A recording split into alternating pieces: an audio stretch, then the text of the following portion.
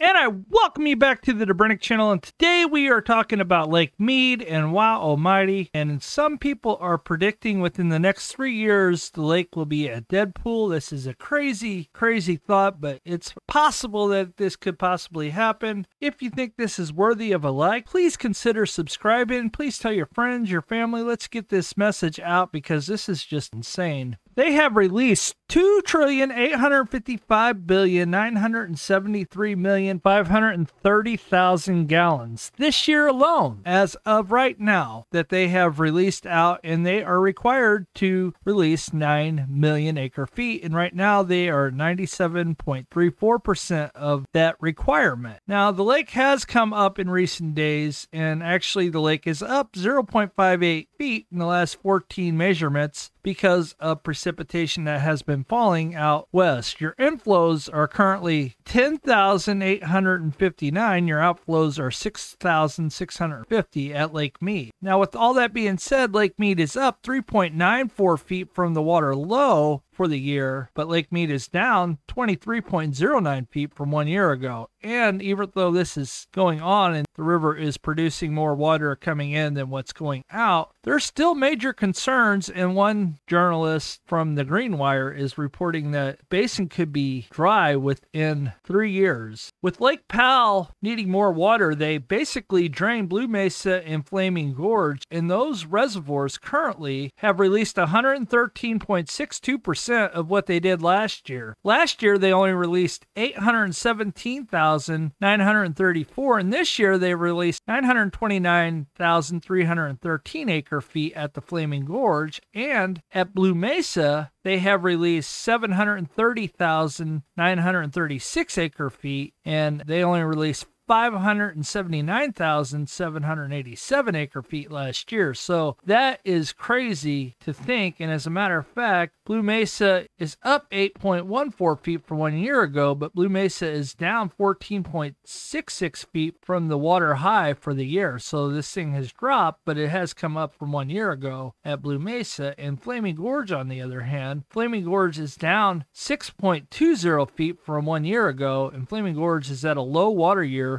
at 5.62, so Blue Mesa has received more precipitation than Flaming Gorge has. But Flaming Gorge is also down 0.72 feet in the last 14 measurements, so it continues to fall. The Bureau of Reclamation is relying on these reservoirs upstream, and that's very bad, and certain people are dismissing those plans as saying as unfeasible. Some people at the Bureau of Reclamation even said that they could only handle 2 more of those releases, and they're going to be in dire situation as well. What they need, honestly, is rain, snow, precipitation in general. It all adds up. Currently, the water is sent downstream. The upper basin states must cover those losses. For example, if California demands 100,000 acre feet, the upper Colorado basin must send 120,000 acre feet to account for evaporation loss. They're losing 20,000 acre feet to evaporation. That's just incredible. So between 1899 and 1921, that time span was figured to be one of the wettest periods in the basin's history for the Colorado River. And this is crazy because those averages reach 16.4 million acre feet a year. But the real truth about the Colorado is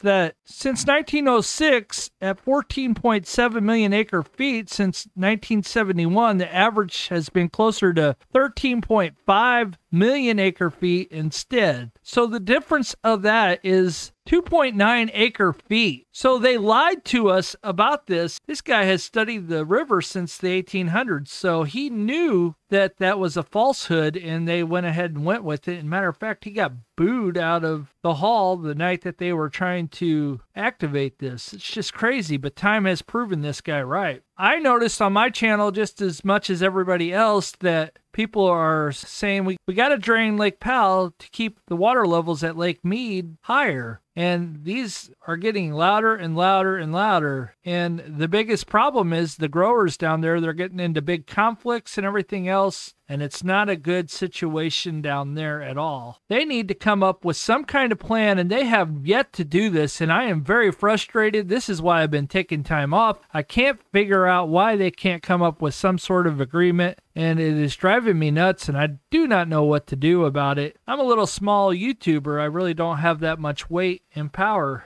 I will say that we need to get this message out to everybody so they know that the real average is close to 13.5 million acre feet, and they should be taking half of that. And if you take 13.5 and you divide it by 2, that equals 6.75 million acre feet. That way there's plenty of water replenishing the thing, and we need to learn to live within our means and have more desalination plants, less golf courses, less car washes, and people just need to suck it up. And that is just my take on it, honestly, because this is just ridiculous as far as this goes. You should be taking 6.75 million acre feet a year out of it, and everybody needs to learn to live within their means. California needs to learn not to dump the water in the ocean, which they're starting to now, finally, but it's way too late in the game. They should have been doing this from the beginning, and they should have had more reservoirs. If there was more reservoirs in California, there would be less problems as there is right now. Now, they need to be pumping this water into aqueducts whenever they're done with it, and everything else in California. California is the biggest problem. People in California, I love you all to death, but this is just crazy, and your state is the biggest user, and it has the least amount of real estate on the Colorado River. All these other states, they have way more real estate than California does. That's just a fact. So that is my take on this, and so this is my final take. The states will not come to agreement at some point, and the federal government will step in and just say this is the way it's going to be, suck it up, or they're going to have to come to some sort of an agreement. California, did you notice all the cuts that they took? None. Zero. Why? Because their governor's going to do more desalination plants and blah, blah, blah. They should have took some sort of cut just as well as everybody else, and they haven't. And they haven't since day one, and they're not going to until the federal government tells them to, because that's just the way California is. I have been thinking about this for days, and